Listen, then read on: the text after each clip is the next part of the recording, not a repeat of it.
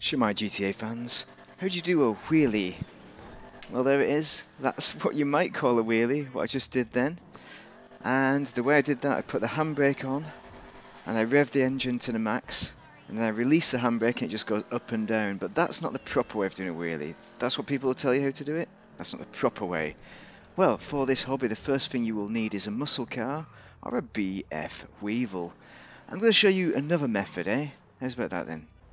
Wang a wheelie bar on, and then this will sustain the wheelie to make it last longer, and that will give you a better launch if you're doing a drag race.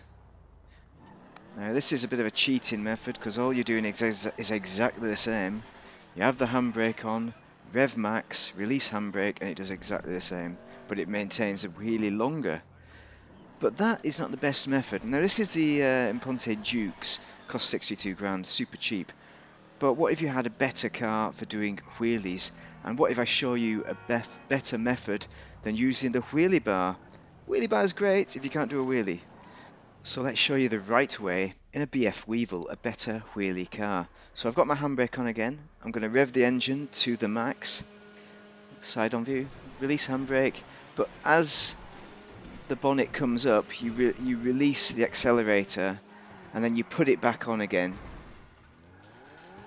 So if you're playing on PlayStations or Xbox on a controller, you basically put 30 to 50% of accelerator on instead. That's another way of doing it.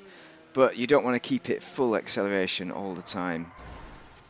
So what you want to do is put the handbrake on, rev the hell out of it, release the handbrake, let go of the accelerator quickly, and then put it back on again quickly. And that will get you a sustained wheelie. You can get this kind of problem as well. If you hit a slight dint in the road, it can bump it. The other thing about the Weevil is, as well, is that I took off the mudguards at the rear because they were causing it to bump and crash all over the place. The Weevil can be obtained for free doing the English Dave missions, which I will show you in a future video. So I think it's an excellent wheelie vehicle. What other wheelie vehicles are there? The cheap option is the classy Vigero, 21 grand. I'll grab it free off the streets.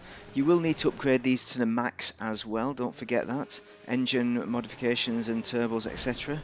And then you also have the D-Class Vamos. Vamos means to go in, is it Italian?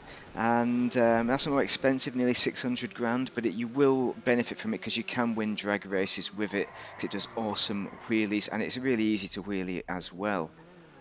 So I hope this has helped you to perform wheelies so you can impress your friends at the Los Santos Tuners. So do like and subscribe that if it's been useful, add some comments if you fancy it, but thank you very much for watching. This really is a great little car, isn't it? I used to really dislike the Volkswagen Beetle as well, probably because of Adolf Hitler, you know, naming it and all that. Don't like him. But yeah, great car, well worth it. Thank you very much for watching.